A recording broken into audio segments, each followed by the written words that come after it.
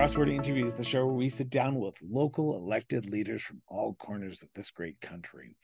Over the course of this episode, we will, of course, be learning about who our guest is and what drives them, but we'll also be learning about how they're working to make their community a better place for everyone who lives there and works there.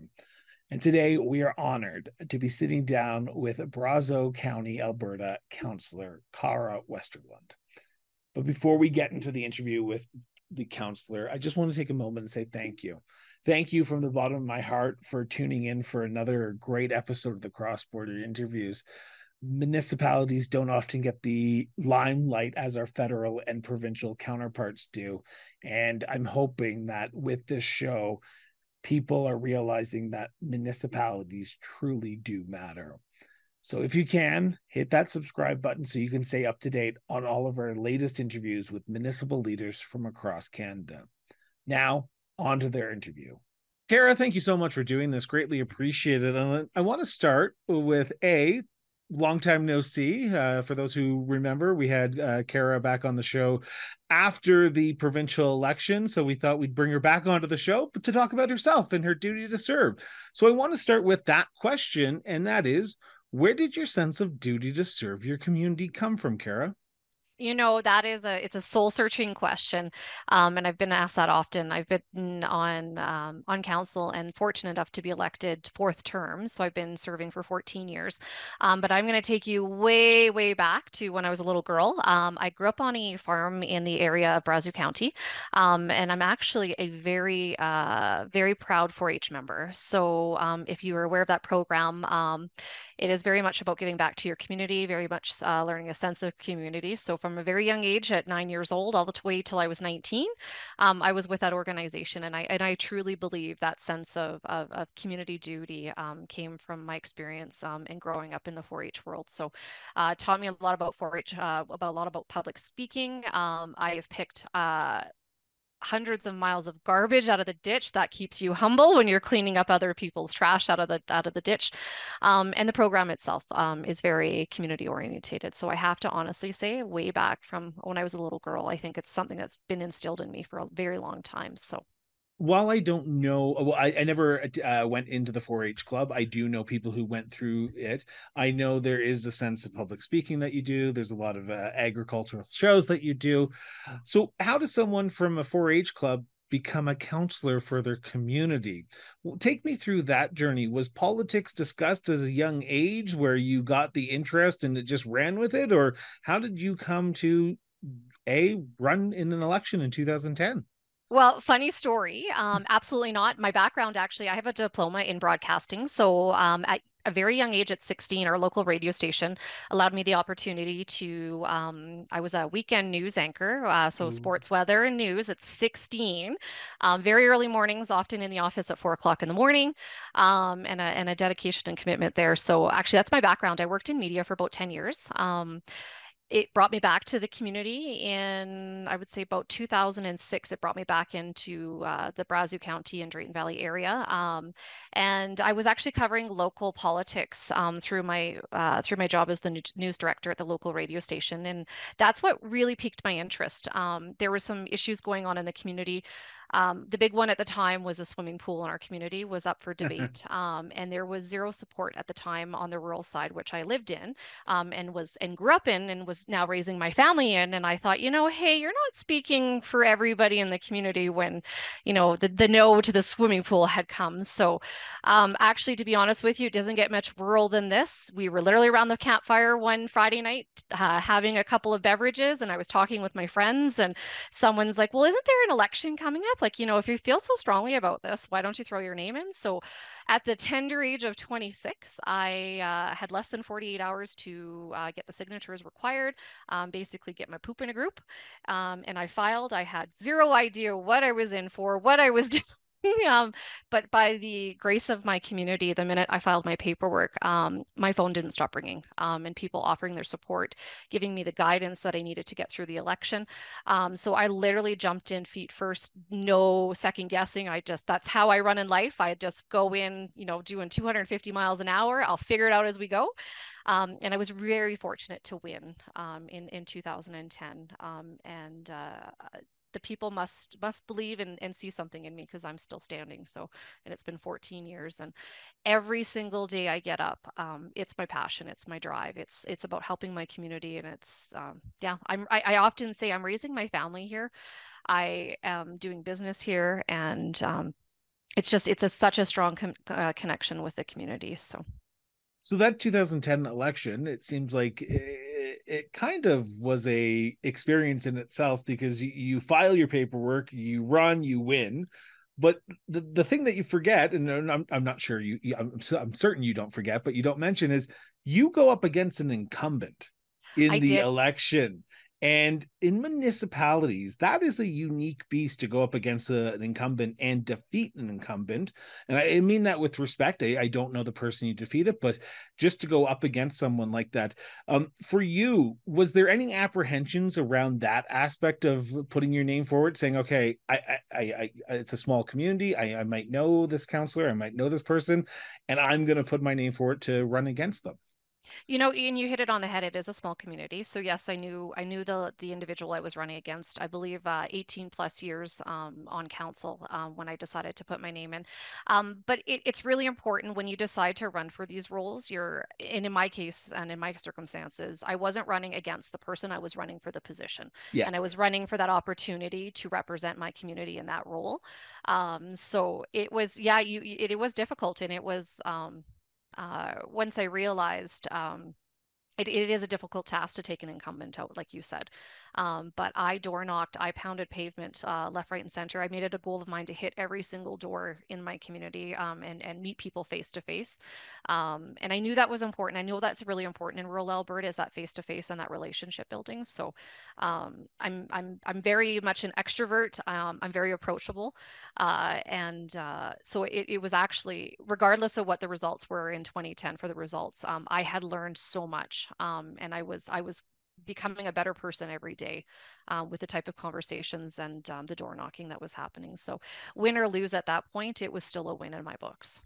So you've been successfully elected once and re-elected three times in 2013, 2017, and 2021, re-elected, Mhm. which encompasses 14 years in municipal politics. And it's an interesting question I always pose, but you get to answer it in a different way because you've been there for such an extended period of time.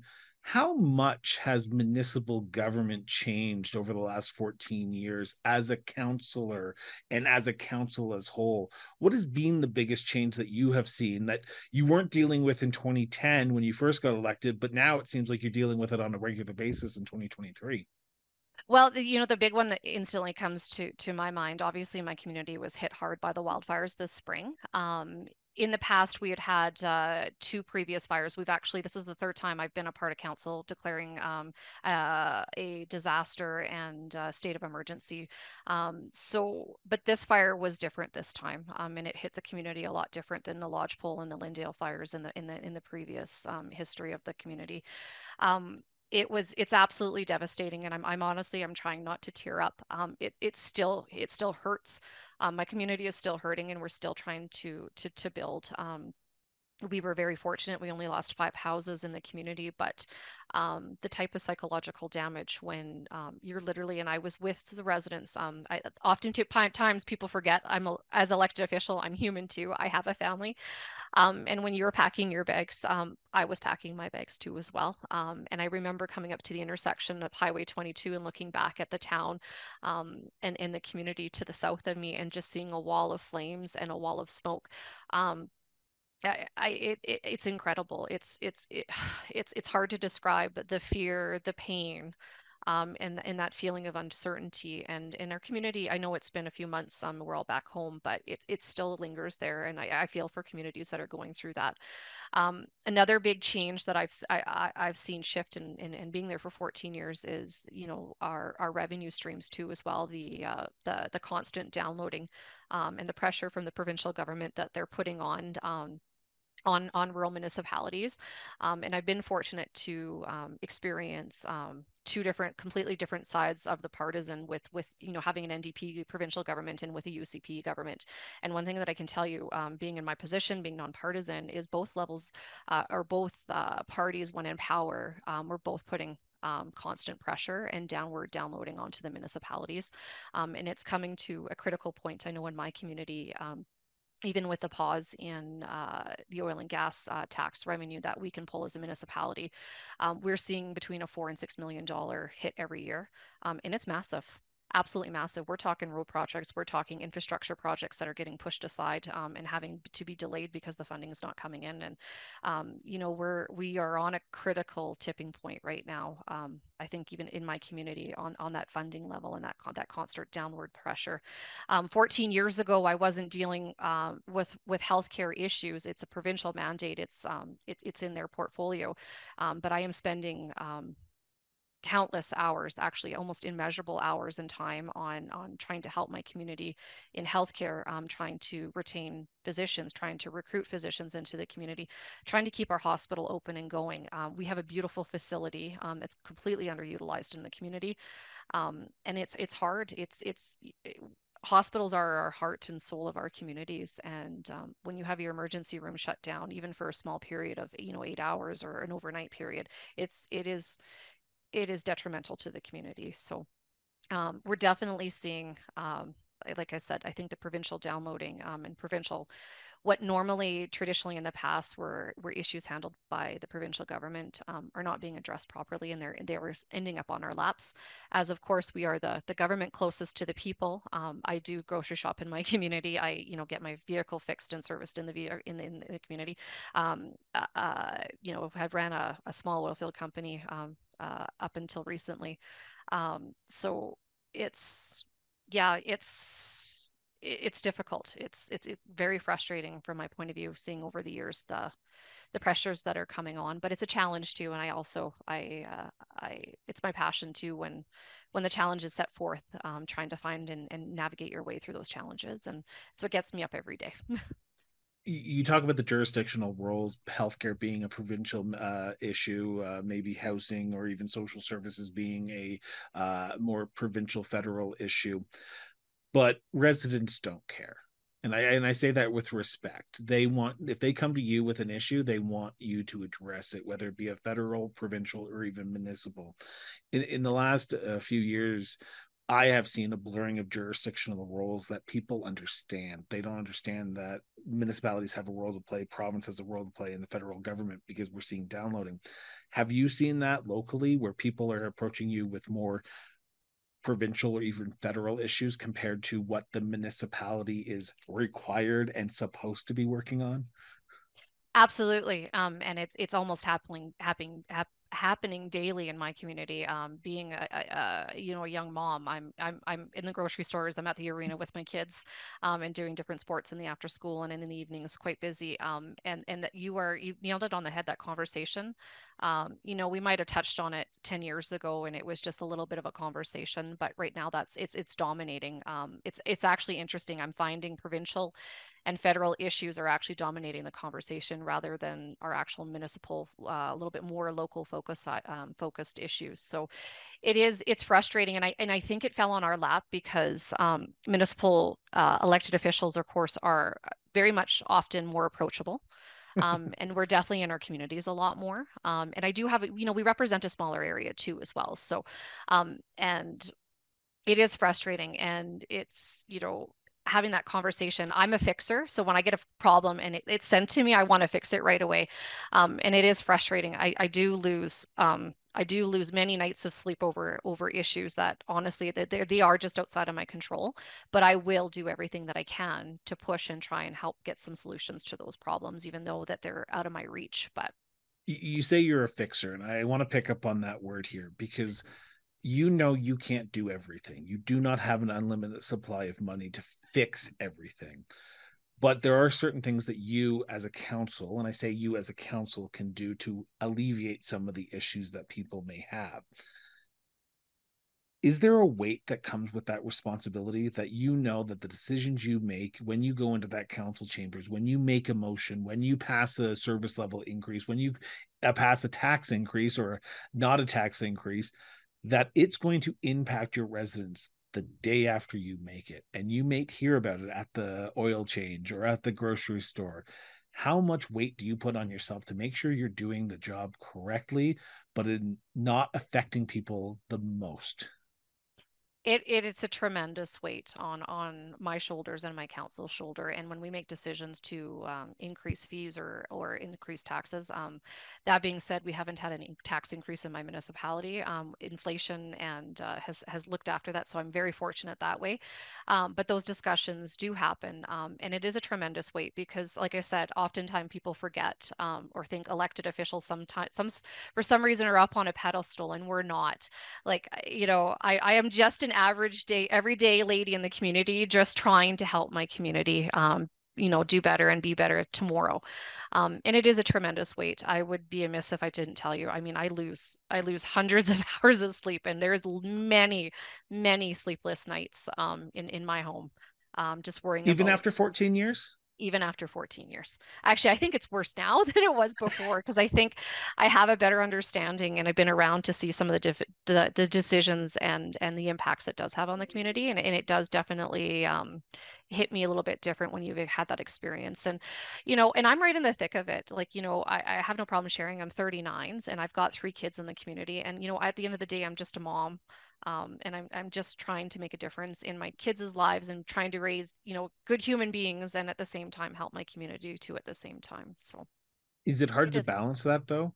It Because I can is. imagine there's days that you just want to be Kara and just want to go play with your kids in the park or go to a restaurant or go out walking and not be inundated with issues that your community face. But after 14 years, that you are counselor 24/7. No matter where you are or what you are the counselor. Have you struck a balance between being counselor and just being Kara and mom from time to time? Short answer is no.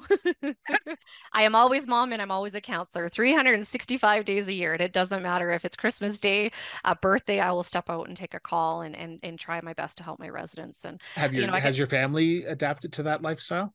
They have. You know what? I was out for dinner Friday night, and actually I had another counselor from another community from Strathcona with me that evening, and I actually had 3 different conversations in a matter of an hour with residents just approaching me at the table. But I honestly I love it, and I that's another part. I actually I really hold that near and dear to my heart that people feel comfortable even in those settings to come to me and say, hey, this is kind of give me a little nudge and say this is what's going on. And I always say like I can't fix it right now, but I'll grab your name, your number, and I said let me work on it. And my staff are in on Monday. I know I'm here, but I said I probably might not get a response till Monday, but let me get on it right away. And that's the other piece is my administration and my staff in my municipality are phenomenal. I will send an email or a text on a Saturday. And I always tell them don't respond until Monday, after 8 o'clock when you're in the office, but they usually respond to me right away anyways. So it's they're just as I think deeply passionate too about the work that they do in the communities that they're working in. So it's a very, very grateful that way. And very, very humble with working with staff like that too. So One last question before I turn to the second segment here, and that's about apathy.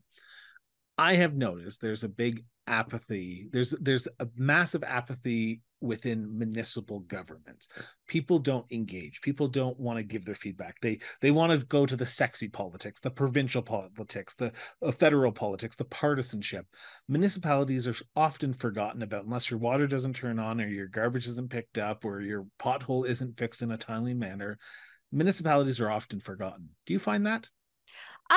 In my community, I would actually disagree with that. I find my rural residents are very engaged, and I'll put it this way: if something's wrong, I usually know about it within 5 minutes. I usually get a call, I get a DM on Facebook, like on social media. People are reaching out. I know you find out quite quickly what's going on and what the issues are, and they're quite engaged. And actually, I'm impressed in how engaged even provincially and federally that the residents are in our area. And it's at the end of the day, it helps us make better decisions at the table when we're hearing from more residents and more different points of view too.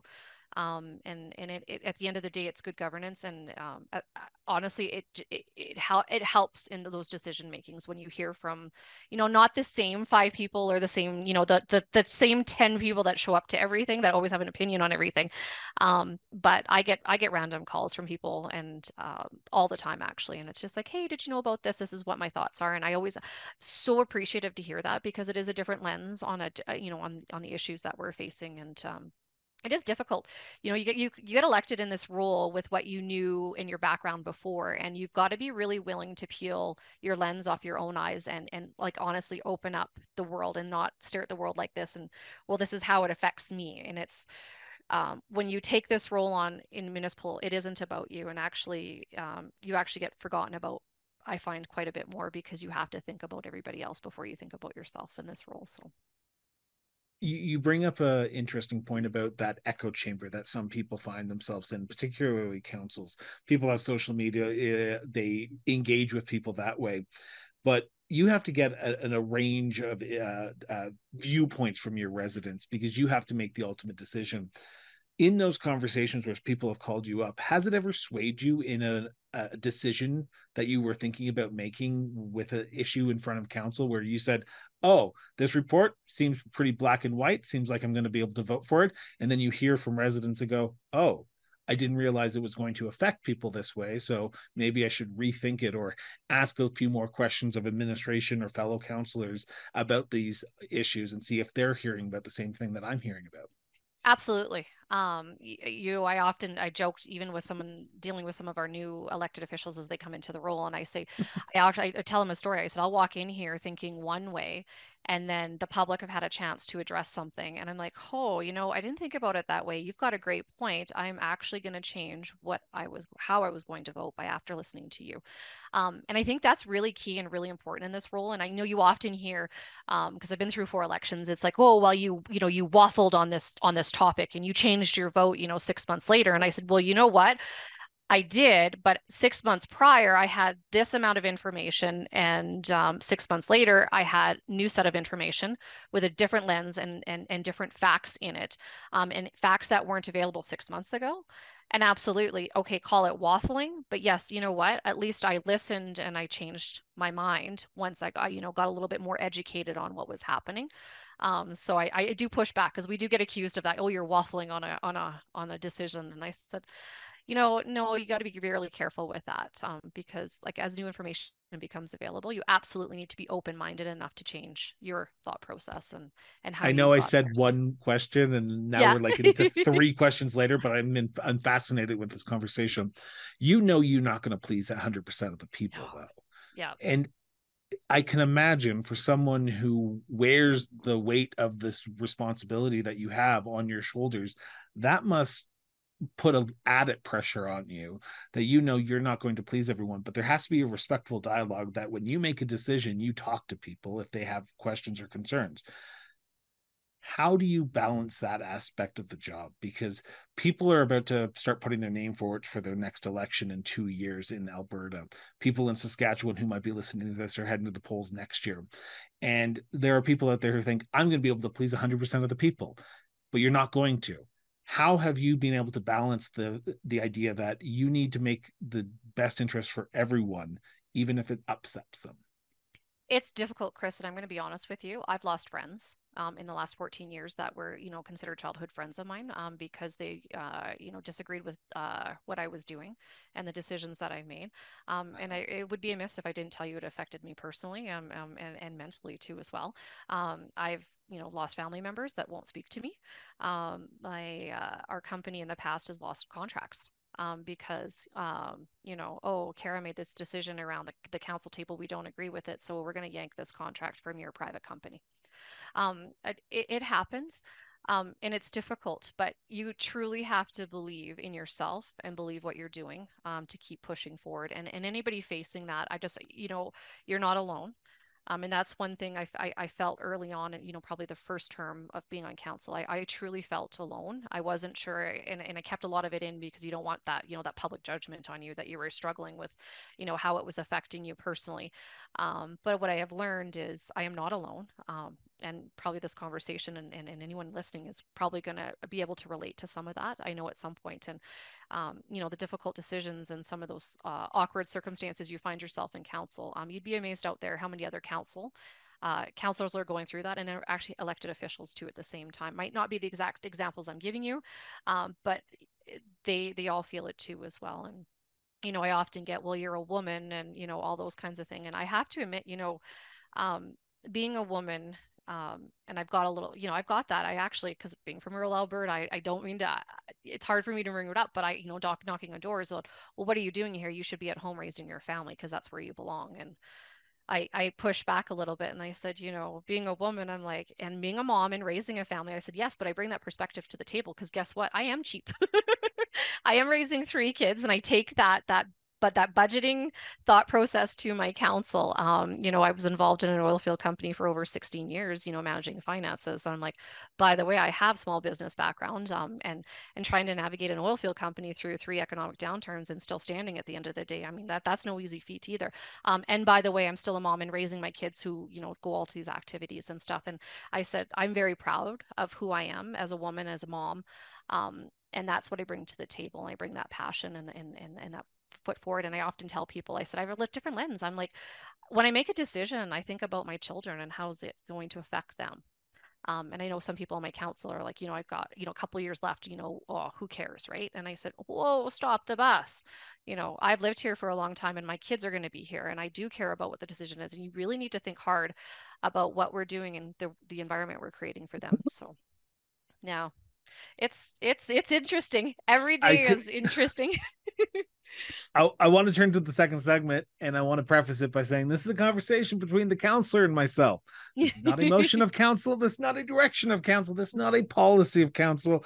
This is the counselor's opinion. For those who are about to send their emails, please don't. Please don't. I really don't like responding to every single one saying the exact same thing I just said now, but here we are. Counselor, in your opinion, what do you believe is the biggest issue or issues facing Brazeau County today? Honestly, Chris, I truly believe my community is wondering how they're going to pay their power bill, how they're going to put food on the table, um, and what the world's going to look like from a year from now, 2 years from now, 3 years from now.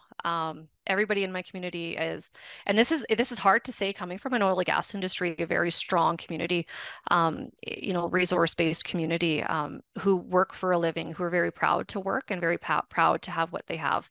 But there is a sentiment in the community, and it's, I was in our food bank the other day. I was making actually a donation on behalf of a organization I'm a part of. And what they're telling me, and it's everyone is struggling right now. Inflation is hitting us so hard. It's incredible. Food bank is up 40 in my community alone. My food bank usage is up 40% over this time last year. Never in the 2 volunteers that I was speaking with had they ever had oil field workers come in and need help. They are saying they've never seen the amount of working families. So that's where mom and dad, or the working adults in the household, are coming and using the food bank. And these are people with good paying jobs. But with interest rates rising, I that is probably the biggest thing, and that is what's actually keeping me up. And it's one of those things, I know it's not a municipal issue, but it is a municipal issue. A lot of people in our communities, our mortgages are going to be coming up here, I bet you, in the next year to 3 years, and with that are coming with 2.4, 2.7% interest mortgage rate on their mortgage, are now looking at 5 and 6%.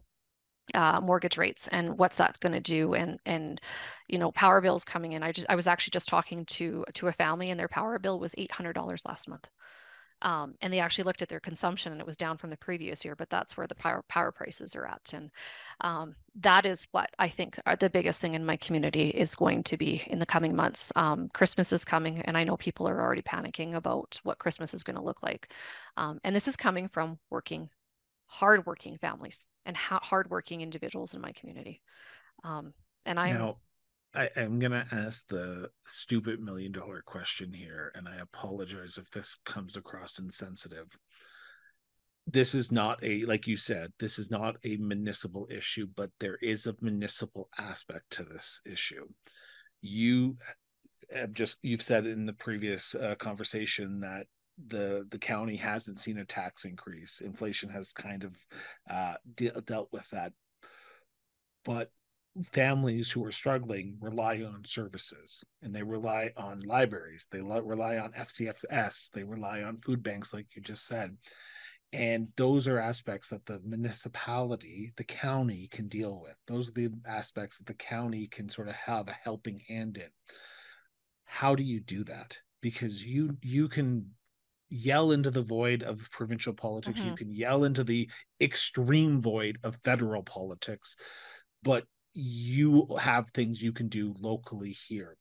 What do you see as your role as a council and you as a councillor to sort of help address some of these issues in the short term until we sort of hopefully see a light at the end of the tunnel? Mm-hmm. And it's a good question. And what we can do and control is actually we're heading into budgets here in the next month or so, and it's Woo! going to, Budget yeah, I know, cycle. yay! But it's going to be having that frank conversation with the community. I know there's lots of asks out there, and there's a lot of wants, and I'll say wants. And we're going to have to be really very transparent and very open in having those conversations about the needs versus the wants in the community right now, and being able to focus on just providing those key core services to residents. Um, that being said, I know we always talk about, the property tax increase. And I think we can do it. I know we've got the capability around my table and in with my administration to not have to do anything drastic like raise taxes, but come together as a group and really focus on what are the needs and what are the wants. And then in those needs, look for those efficiencies, and make sure we're being as efficient as we can and as best stewards as we can of the tax dollars that we're using to run those programs and make sure things are running top notch. And it is a struggle. It's hard, and it takes a lot of brain power and a lot of will and a lot of hours to sit there and find those efficiencies. And I often tell you hear me talking efficiencies, and people instantly are going, "Oh, you're going to let people go," and that's actually not exact. That's nowhere near what I'm insinuating.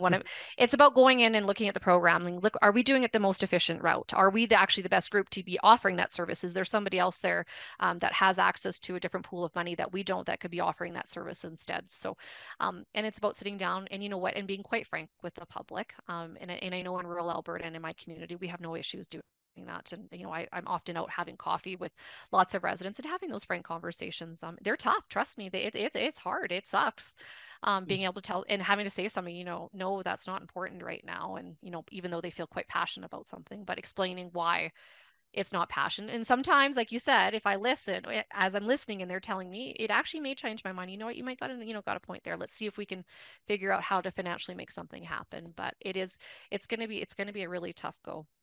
So But you talked about the needs and the wants, and I want to mhm, pick up on that for a second because I think that's an important aspect of this conversation about the affordability. I think there's a third category that municipalities are looking at as well, and they're just not saying it openly.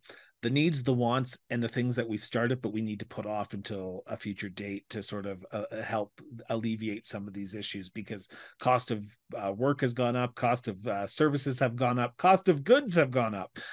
Is that a conversation that the county or even rural municipalities in general, and I know I'm speaking as a broad stroke here, but need to start having as well to say, until we sort of see a light at the end of the tunnel, we may need to put off that road project that is $20 million until 2 years. But I don't know if that $20 million road is now going to be $30 million road because we wait an extra 2 years.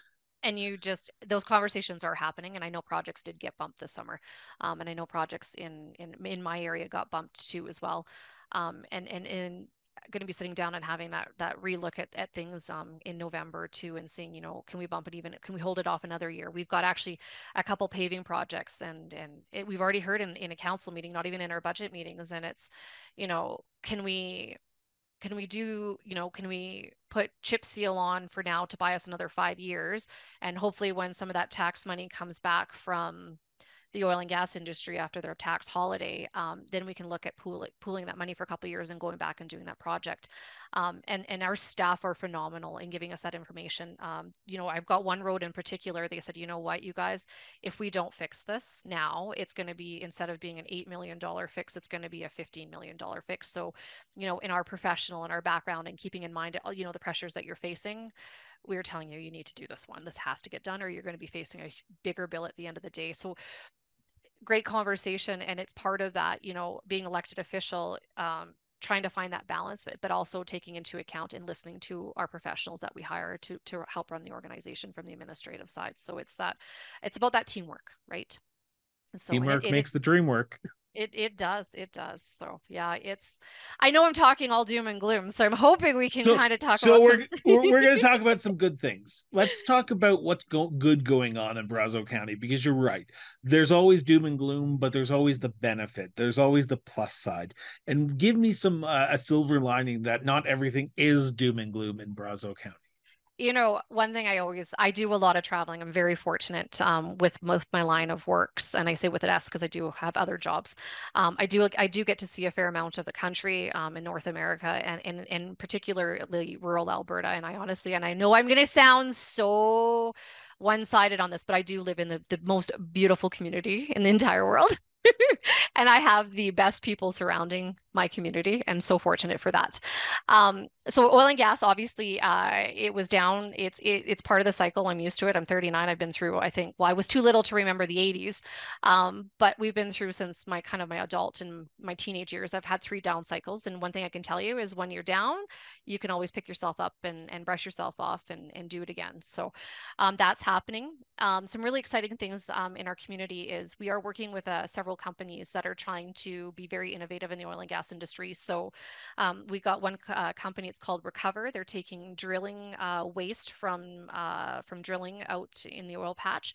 And instead of putting it in class 2 landfills, they're recycling it up to 99% of it's being recycled. Groundbreaking, earth shattering, huge hurrah. It, of course, isn't sexy because it's drilling mud. So you hear a little bit of it out in the media and stuff, but I don't think we're celebrating that enough, the innovation in the community.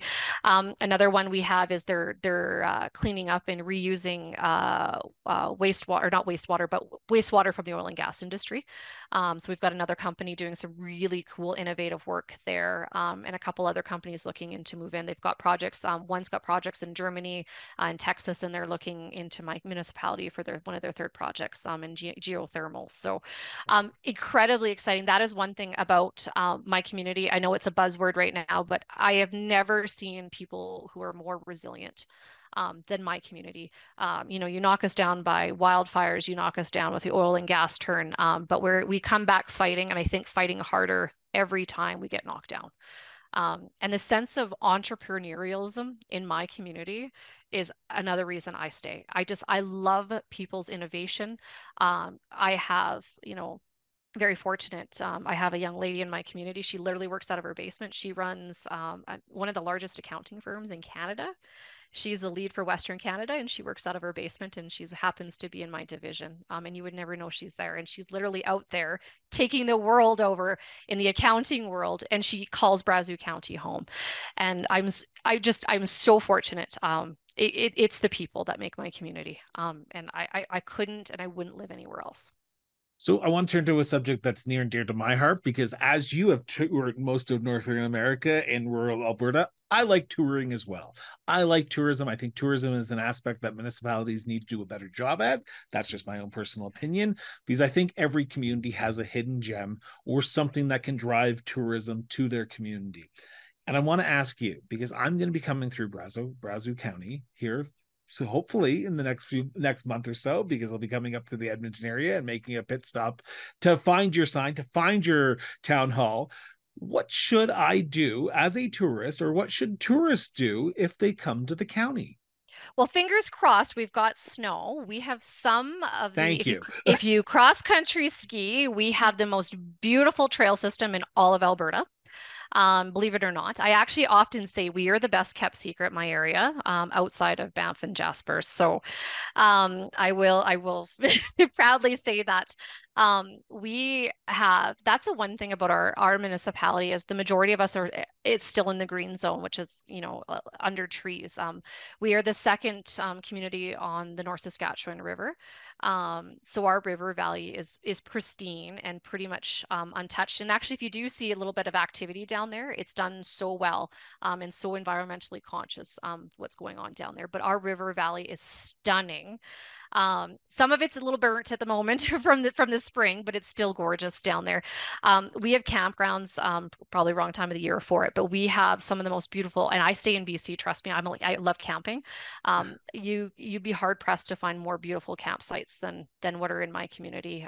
We have one Wiley West. It's right off of Highway 22, actually right near the bridge, and it's a gorgeous, gorgeous campground to be in.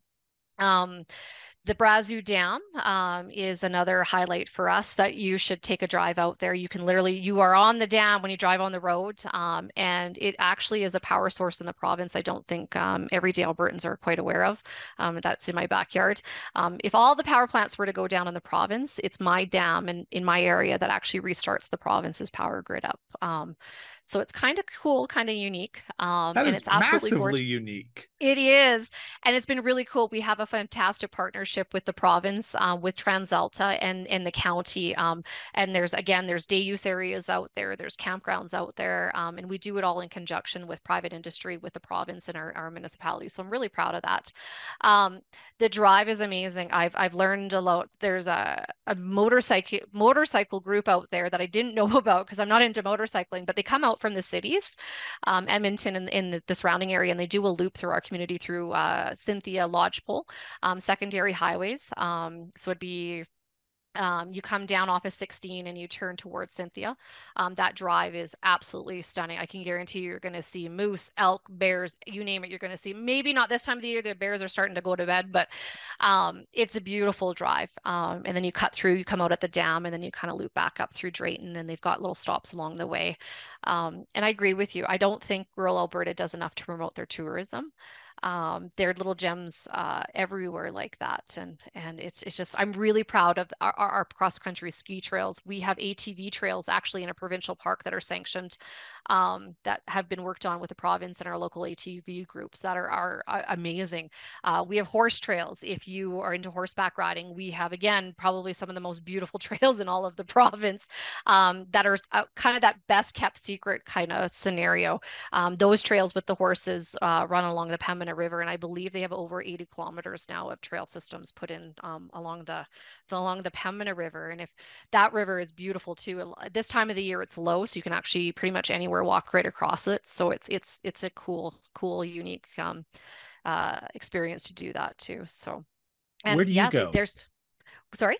Where do you go in the county? Where do you go to just decompress after a long day of being mom, after a long day of being counselor, after a long day of being just a worker? Where do you go to just let it all go and just recenter yourself, because you know tomorrow is another day and you're going to have to get back at it and just do the exact same thing and try to solve the world's issue at a local level? Two things. I hop in my car, being in rural Alberta, you got to drive everywhere. And actually driving and just hitting the back roads and honestly getting lost out in the wilderness and out in the farming country, taking, oil and gas lease roads and just seeing where you end up. And it always brings me and grounds me back when you see just how beautiful the community is. And that's what I'm there fighting for. I'm there to keep our community great and whole. And if it's a nice warm day, I don't like cold. So if it's a warmer day, with a jacket, you'll hear the Pembina Nordic ski trails. So in the summer, they're open for walking trails, and they follow along the North Saskatchewan River, and it's absolutely stunning, and a good place to ground. And if you're coming from the Edmonton region, we're less than an hour from the city. And I don't think we do enough to promote what's in the area.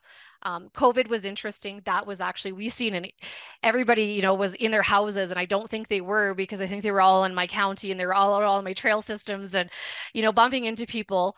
I'm like, oh, where are you from? Oh, we're from Spruce Grove. Oh, we're from Edmonton. And we just, we were out online, and the online community was chatting about how to get out and get back to nature.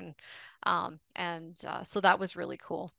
Did you see a Amazing. boom from COVID? Did you see a boom, like people wanting to move to your county as well because they wanted an escape from the hustle and bustle of a city? And because you're so close, people are saying, hey, let's look at Brazeau County and see if we can find a house with a lot more acreage and a lot more playground. Yes. And you know what? Very quietly, I can say yes. We are seeing an influx. Actually, we're seeing an influx of residents coming from Ontario and BC into our community right now. And a lot of them I'm talking to are from suburbs or urban centers. And they're looking for that lifestyle change. Our cost of living, obviously, now I'm talking countrywide, our cost of living in Alberta is the lowest right now in the country. So we're seeing that influx. And Brazeau County is, we're definitely seeing that benefit in the community. So it's interesting. It in itself brings its own complexity. It's teaching them, okay, now you're not in the city. You don't have garbage pickup every week. You actually have to take your garbage to a specific site. And it's great. It's great getting to know them, getting to know their experiences. And I think our community is going to be better. We will be a better community having people like that come in and bring those different perspectives to the world. But it's neat, and we are seeing it very quietly. I talked to our local realtors, and I'm actually blown away how many people we're seeing coming from out of province moving into our area. So That's awesome. So it I want to is. leave on the $1 million question. I think it's a question that every municipal politician needs to know how to answer. I think they know how to answer it, but I like putting it on the record. So for you, what do you believe? Oh, sorry, I'm going to rephrase it here. It's the same question, just going to rephrase it a little bit. In your opinion, what makes Brazeau County such a unique place to live, to work, and to raise a family? I truly believe it's the people in my community that make the community. And I had said it before, the entrepreneurial spirit in my community, um, the welcoming you with open arms. If you're down, you don't even need to say you're down in our community. Someone's right there beside you, giving you a hand up. Not a handout, but a hand up. I couldn't be more proud. I actually this past Friday night we have a young mom in our community who lost her husband to cancer. Um, and again, I'm going to get emotional. I love my community. Over 500 people turned up to let that mom know she's not alone. And I see that time and time. That's just one of examples of hundreds that I see in our community. Um, and it is truly the people in the community that make our community what it is today. They are the hardest working individuals that I've ever come across of. And like I said, if you're down, they're there to help you. Um, and it's beautiful. You come out to our area, there's trees, there's farmland. Like we've kind of got it all.